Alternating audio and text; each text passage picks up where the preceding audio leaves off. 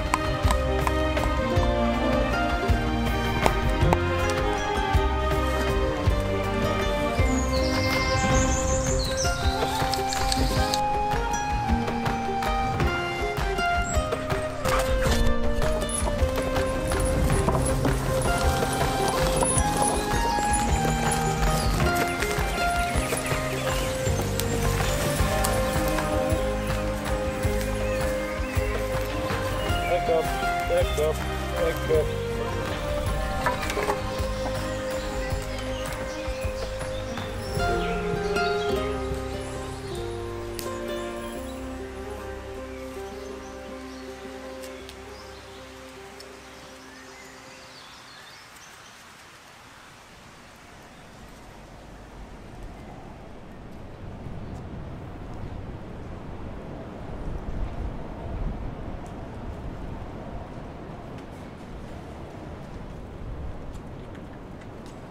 After 1 year of good use, it's time to say goodbye to the beautiful living moss roof.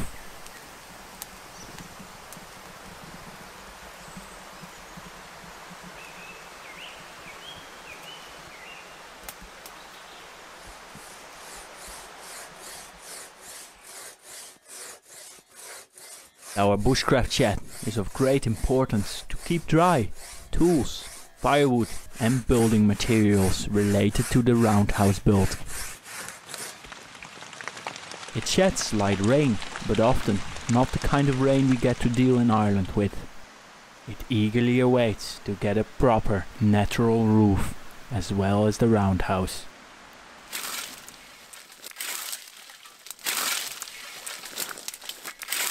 For the roundhouse roof we have chosen water reed to be the material of choice among other materials.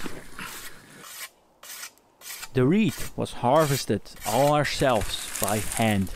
We now have a farm shed full of reed awaiting to be put on the roof. But besides the bulk of the reed being meant for the roundhouse, we were also gifted a little bit of old reed, perfect to thatch the bushcraft shed with.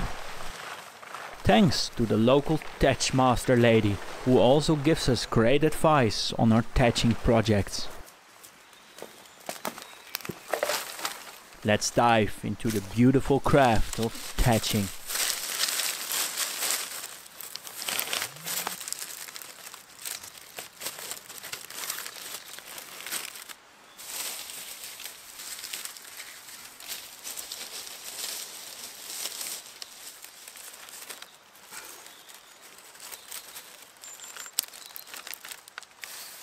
This roll of reed will be put on the ridge of the roof. Ridge rolls are normally made with cordage, but as it is not the right time of the year yet to easily make natural cordage, and we don't want to use synthetics but only natural materials, I figured soaked willow rods might work as well.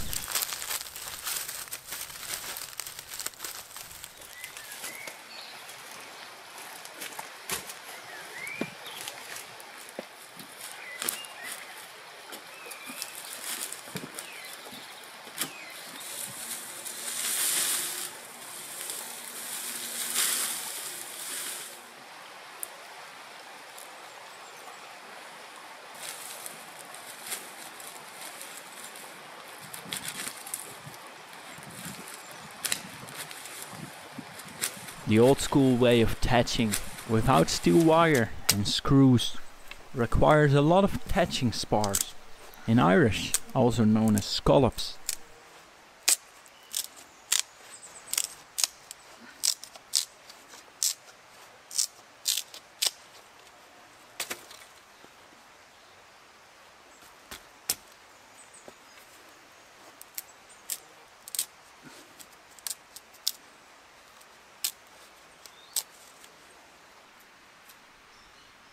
They're made from split hazel and willow sticks. For this shed roof I'm gonna need a couple hundreds of them.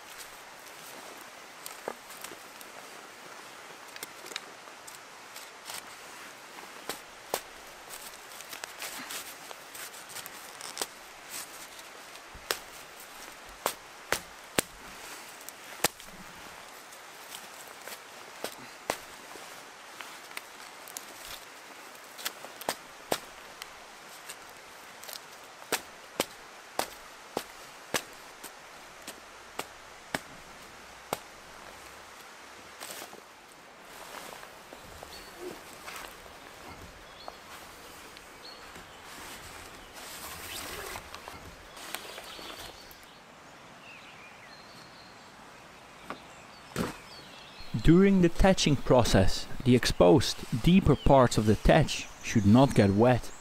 Otherwise the thatch could start rotting from the inside and wouldn't last as long.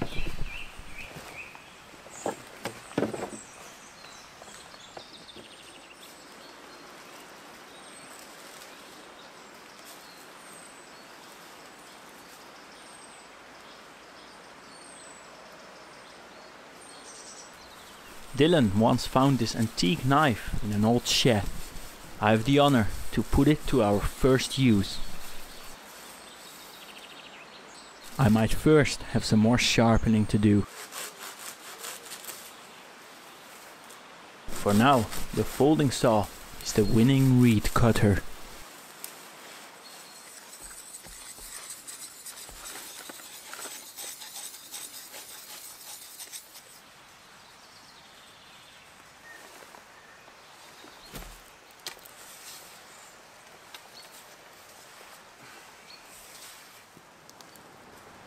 The roof of the shed isn't particularly high, and these bundles are already as long as the roof itself.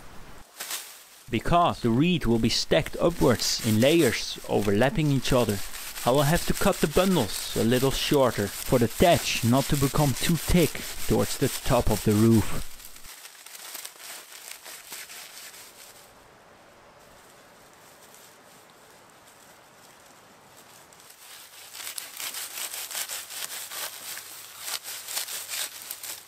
Although the knife was near razor sharp, the job still wasn't easy. Reed is apparently very hard to cut.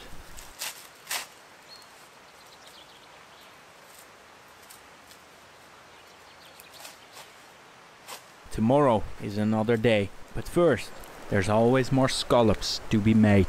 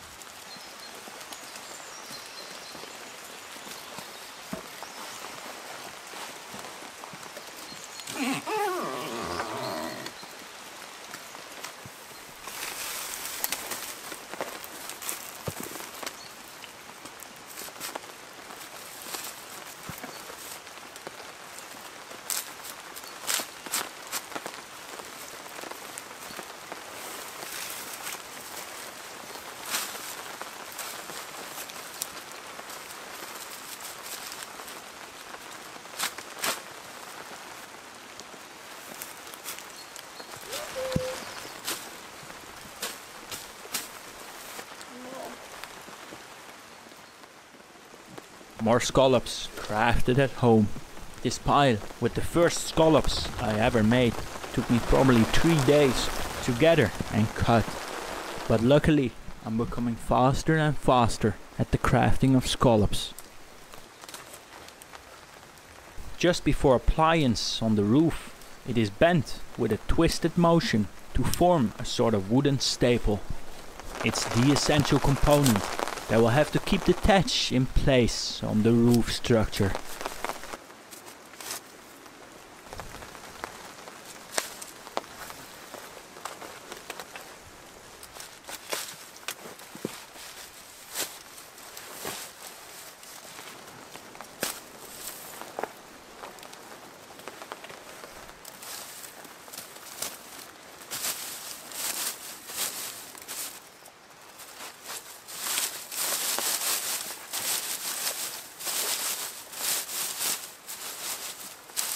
The reed is hauled down by wooden horizontal rods called the liggers. These liggers are then stapled down with the scallops, keeping the reed in place.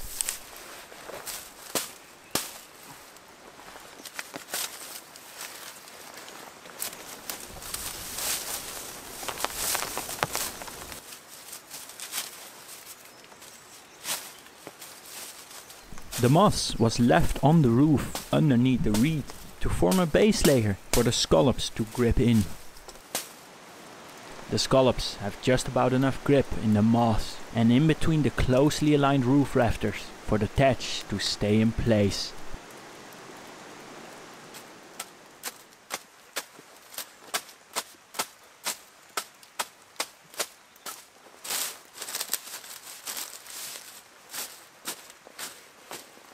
The reed is then driven upwards in place with the help of a legget, which I made in the previous Bushcraft camp video. The main reason this reed is not of high quality and value is the large amount of weeds within the bundles. Weeds, not being tough and hollow, will quickly start and enhance rot in the thatch and shorten the longevity of the roof. Here I'm pulling out cattail stems.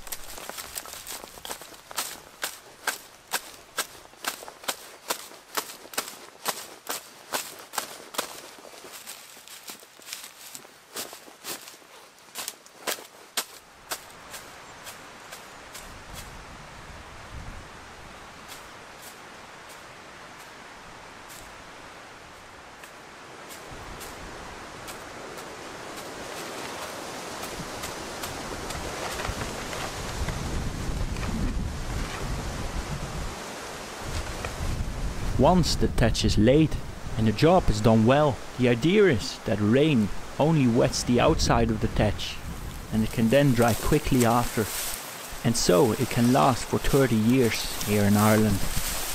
But my thatch will likely not last that long due to multiple factors, among which the bad quality of the reed.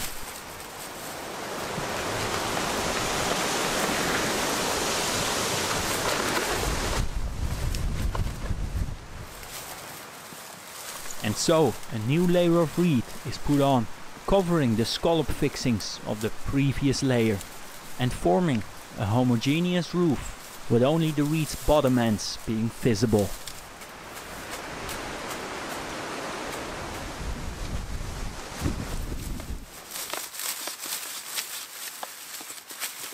And so I tried yet another tool for cutting reed. Kukri? Nah. Trust me, those blades are decently sharp. In the end, just my ordinary bushcraft knife, cutting less at the time, turned out to be the tool to cut reed for now.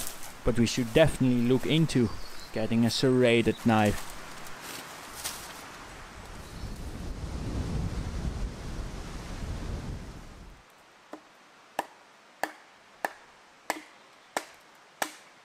There's one tool that I hadn't given priority to make for already quite a while now, but the time to do so was really there now.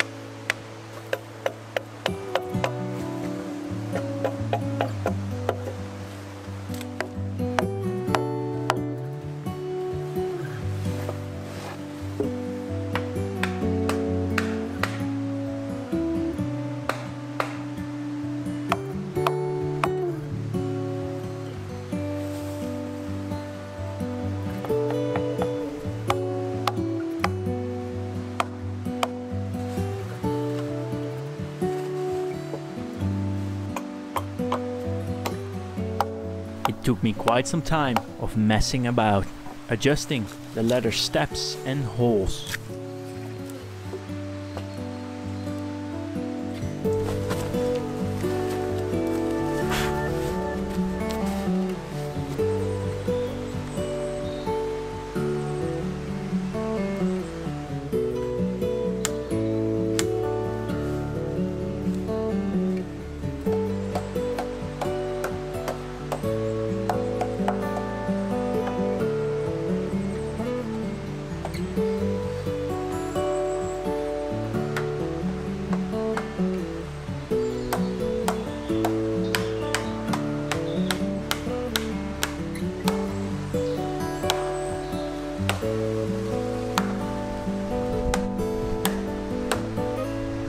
At least the two outer steps on both ends of the ladder have to be connected to the side poles for the ladder not to come apart.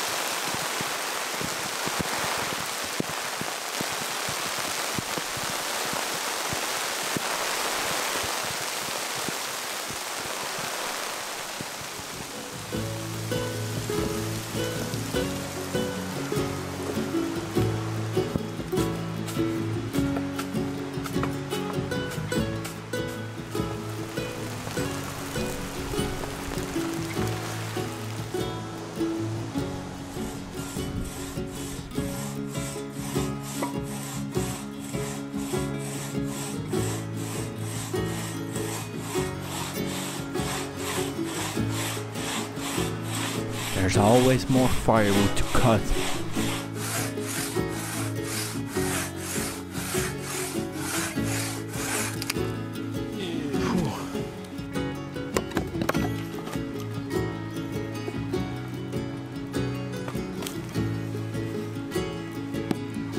Also, the younger generation loves to learn and be in the outdoors, giving us a hand.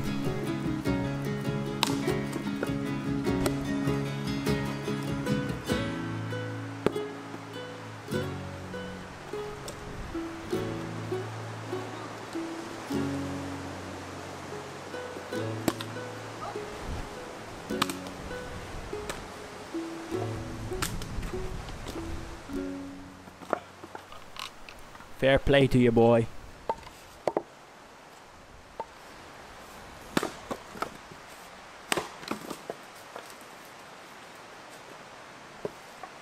With the soon waterproof shed and livable house, we better work ahead of ourselves and have a stash of nicely dried firewood ready, instead of scavenging some barely dried dead wood the day of burning.